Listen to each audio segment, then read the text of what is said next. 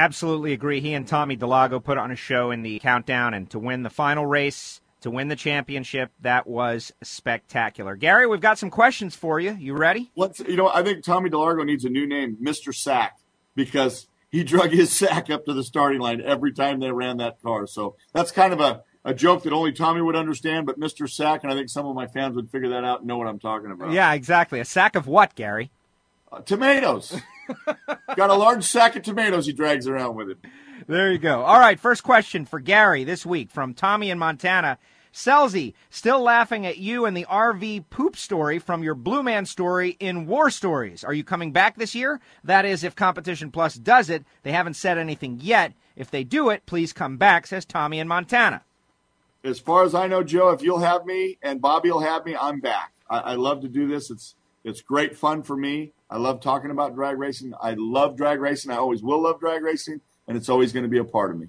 Well, War Stories is one of the best things that CompetitionPlus.com does over the course of the year, because it's exactly what I go for on my shows, a chance to get behind the scenes and hear the crazy stories that make up these wild personalities. The question is, why haven't you won yet, Gary?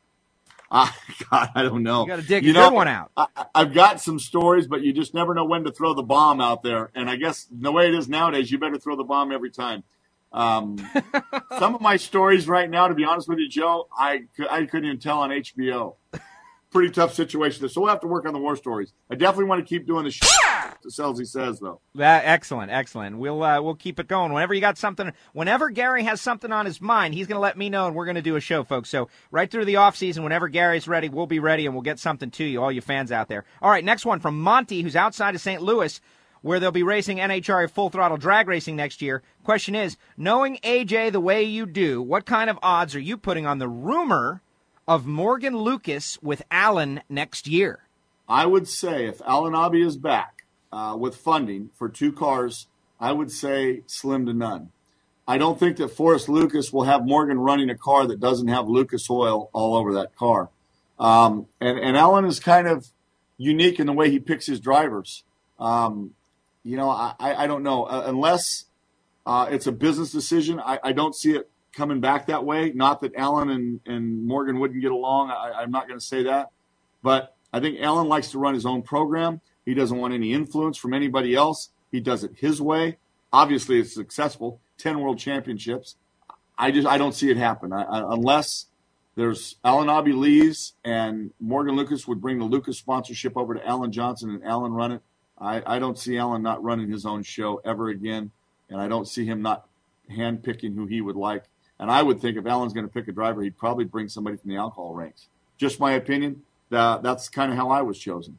What about your chance of coming back, Gary? Is this it? Not going to happen. All right. I'm so knee deep here at SCELZI Enterprises now, trying to get through this economic downfall, trying to build a business, trying to work with my kids in their racing program.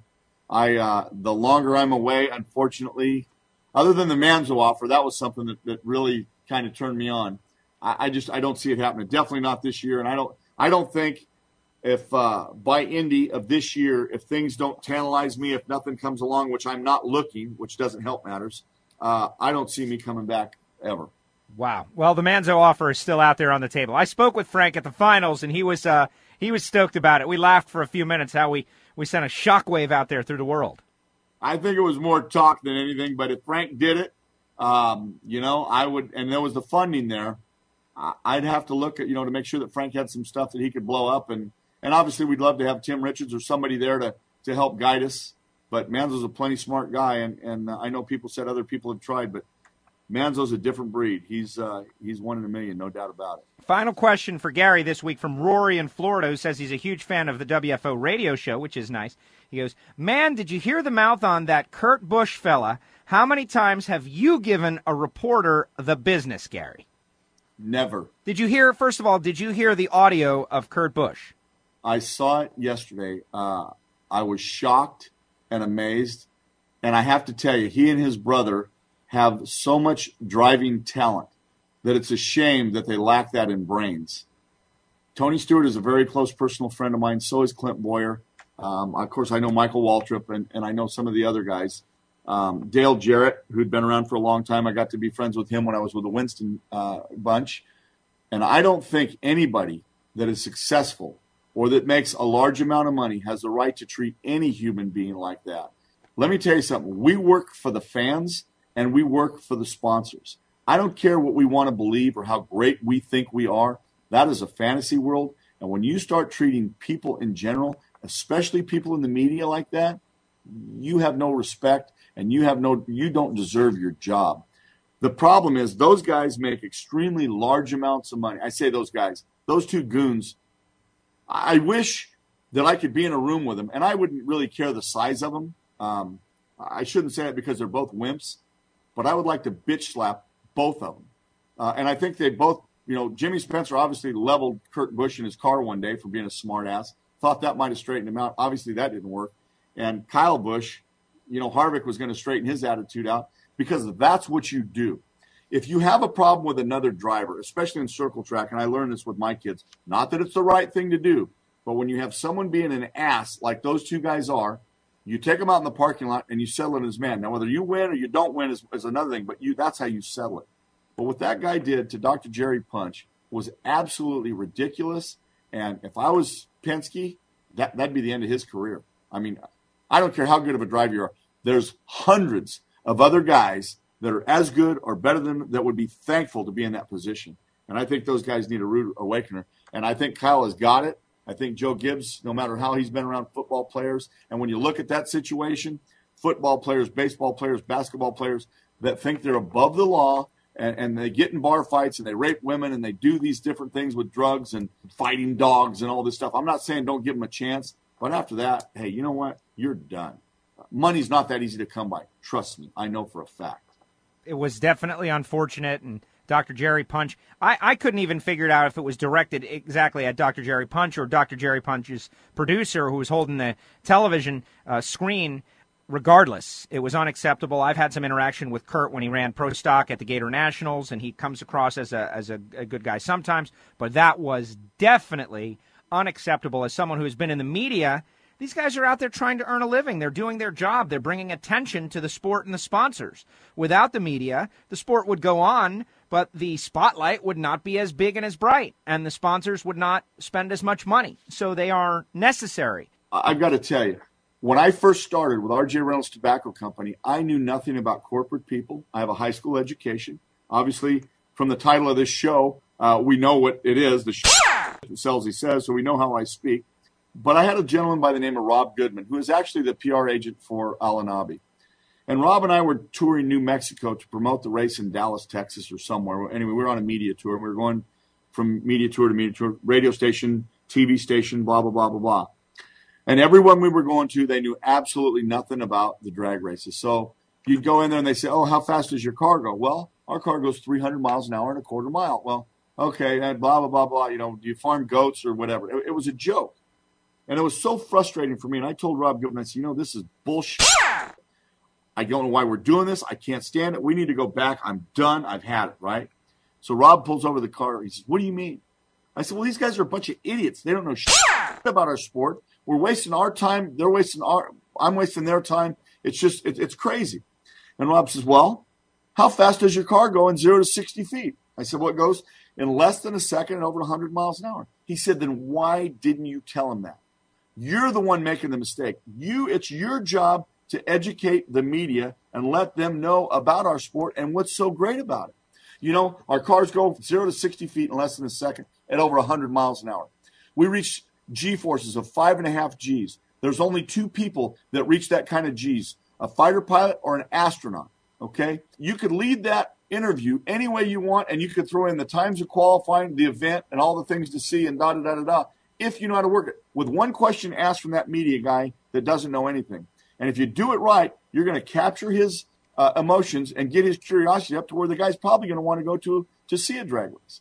So, again, I learned that back 14 years ago, 15 years ago, from a media guy that knew his business, used to call and say, hey, KMJ Radio or I'm sorry, ABC 30 or whatever. Did you get the B-roll on Gary SCELZI? Oh, yeah, I got it. Okay, did you watch it? Yeah, I watched it. Well, did you see where Gary raises turtles? Yeah, I saw that. Well, look, guy, he doesn't raise turtles. Can you please watch the video so when we come in, you got a little bit of knowledge of what we're talking about? You know what I mean? He would work it on his end, too. So The PR guy knew how to work it. And so, again, I've got years worth of knowledge in a couple of weeks just with Rob Goodman, and I played that to my favor as we went. And the media is our friends, guys, and I think the Bushes, they need to pull their heads out of their asses and get that figured out. Yeah, I think that you are absolutely correct. Rob has been very helpful with WFO Radio, and I don't know how Rob thinks of us talking about him, but, those PR guys, they like to stay behind the scenes. But it just, I think for every average fan out there, Gary, when you see someone who, frankly, let's be honest, they have unique skills and abilities, sure, but they are also blessed and fortunate to be able to do that in our world. And whenever you see one of them do what Kurt Busch did to Jerry Punch and his assistant, MFer, come on. That just says this person doesn't appreciate or understand how lucky they are. We got kids in Afghanistan crawling around in the muck and in the sand, and he's out there making millions of dollars driving a race car. It does seem a little out of touch. It does. It does. And now I'm going to tell you, on the other hand, sometimes it happens to fans because they're rude or do certain things or they're drunk, but not every fan is that way either. But you know what? If you've had 10 drunk fans grab you and attack you, it kind of sours you a little bit too. So not that it's okay to be rude to a fan. The fans are paying the seat, but there are a few of those fans that get into your space and think just because they bought a ticket they own you too. So that's different than the media. Not that they should be treated any differently, but we do have some fans that ruin it for the good fans, I might say. Understood. Absolutely understood. And you mentioned Tony Stewart a little bit earlier, a driver who in the past had his own run-ins with the media and obviously has gotten older and matured. While we're talking, Gary, what did you think of his performance this past weekend? The man was possessed. I'm telling you, the determination on his face, and get an Academy Award for acting. He's that good, and he's that focused. Years ago, Tony owned the World of Outlaw team that Danny Lasowski ran for years, and Danny's a very close personal friend of mine to this day. And we were in Sedalia, Missouri, and Tony had never driven a wing sprint car.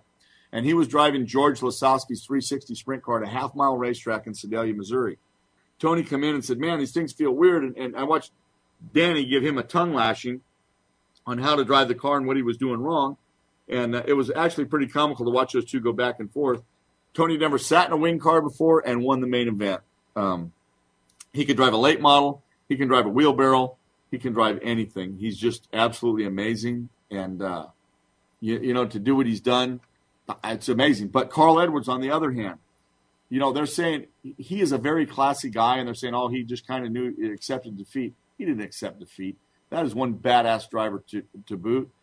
He didn't crash the car trying to beat Tony. He drove the car for all it was worth, and it wasn't enough. He finished second. My hat's off to both of them. To rise to the occasion in the last 3 or 4 races like they did, and they were the only show, amazed me. But Tony, you've done what I've known you could do all along, and I think you obviously known it too. It's just the guy was phenomenal. He put on a driving school like nobody's business. Next time you talk to your good friend Tony Stewart, why don't you encourage him to take Don Schumacher up on his offer to finally check the last box of cars that Tony has not driven, a top fuel dragster. I know Tony wants to do it. Now that he's driven the Formula One car, that's been checked off the list. I know he's got a standing invitation to go drive one of those things. It would be great for NHRA to have Tony do it, and I'd love to see it, wouldn't you? Well, I know that Tony wanted to do it, but he doesn't want anybody around when he does it. So I don't know how that's going to work. I haven't talked to Tony about it, but I can tell you a few years ago he did come to DSR when I was there and showed him around when we had the old shop. And Lasowski was on the phone and said, put him in the funny car and put the body on it. And we did, and he kind of popped out the roof because he's very claustrophobic. Regardless of what people think, a dragster is probably more claustrophobic than a funny car because you get down into that cockpit, you're strapped in, and the body is all close around you. Where the funny car, when the body comes down, you actually have a lot of room inside of it. So it'll be interesting. If I talk to Tony here in the next couple of weeks, I will talk to him and ask him about that. Be good for NHRA. Gary, great work as usual, my friend. You really brought it this time. Happy holidays to everybody, and you, Joe, and Bobby, for letting me do this. I appreciate it. I appreciate the fans. Kurt and Kyle Busch, you need to start doing that, and the media. And congratulations to all the NHRA champions. And, man, I can't wait for next year. And, Alexis, if I can help you in any way, darling, tell Dale. He'll give you my number, and we'll definitely give you a few pointers. He's Gary SCELZI, a 4-time NHRA champ. I'm Joe Castello, and this is the SCELZI Says.